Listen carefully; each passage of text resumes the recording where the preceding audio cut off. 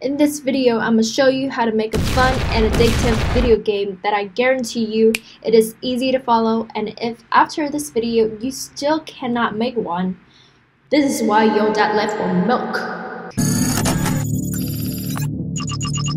The first step is to generate all of the graphics we're going to use for the game. In this example, I will be creating a Halloween themed Angry Birds. I will use DALL-E 3 from ChatGPT and Midjourney to create the images.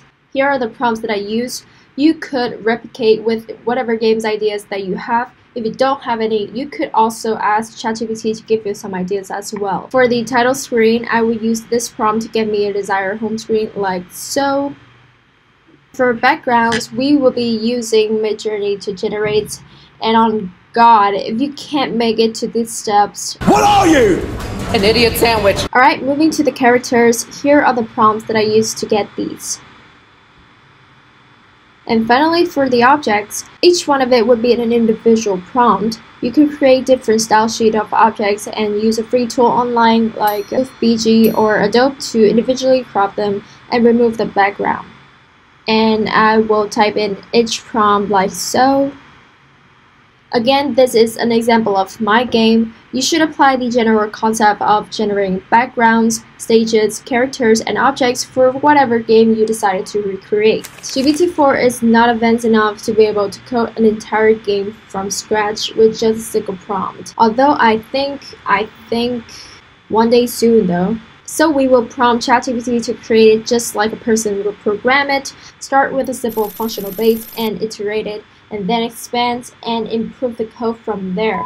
So start with the foundation like this, and from there keep asking for more and more things, and every time something goes wrong, clearly explain the mistakes and let it fix it. And guys, I need you to be patient at these steps and continue to ask ChatGPT to fix any errors that comes up, alright? At this point, you have got everything you need, so one by one, add details that are missing and fix any errors that comes up.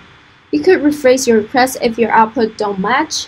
And I should say this, you have to be highly detailed and mindful of ChatGPT's context window for longer conversation, which means you may need to repeat yourself. And as always, if you have any question, just straight up ask ChatGPT. And that is how you build your own video game from start to end. It may be a little bit tricky since we'll be using ChatGPT to program for us, but if that means we don't have to wasting our time trying over and over again, then I don't see why not. Like this video if you think this is helpful, and thanks for watching.